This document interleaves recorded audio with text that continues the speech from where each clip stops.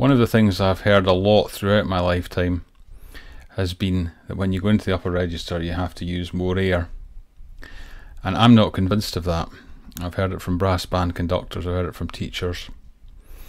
So I'm going to play a recording now, and in this recording I empty my lungs completely, just leaving that little bit that's always left that you can never expel from your lungs.